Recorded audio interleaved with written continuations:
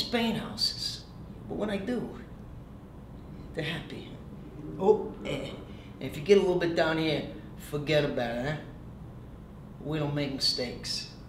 We have happy accidents. Capiche?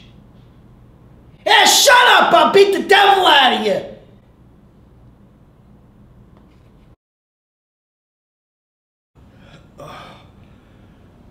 My dog. You will pass me the rock.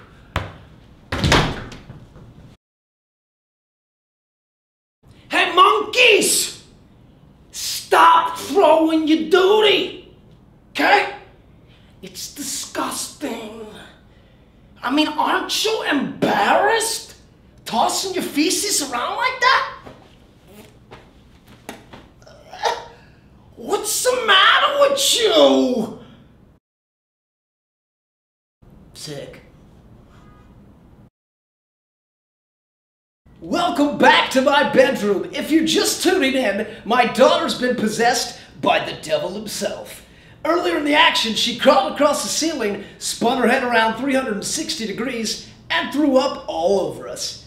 Up next for the priests, it's Father O'Malley, who's having a hell of a year. Fresh off a couple infant baptisms, he's a no-nonsense priest, but he'll need more than a crucifix here today. And here comes the holy water. There's some steam! Everybody back! Way back! Way! Alrighty then, my little underdeveloped minds. Can anybody tell me what today's lesson is? Oh, come on! Didn't anybody read ahead? Well, I'll tell you. The Pythagorean theorem. Now, open up your textbooks to page 85 and follow along as best you can. The Pythagorean theorem states that the sum of the squares of the lengths of a right triangle is equal to the square of the lengths of the hypotenuse. The theorem can be written as an equation relating to the lengths of the sides A, B, and C derived from Pythagoras, a famous Ionian Greek philosopher and mathematician, one hell of a model Grecian. Any questions? Doesn't matter. There's no meaning to any of this. Math is meaningless. It doesn't exist. We don't exist. Alright, boys, this is it.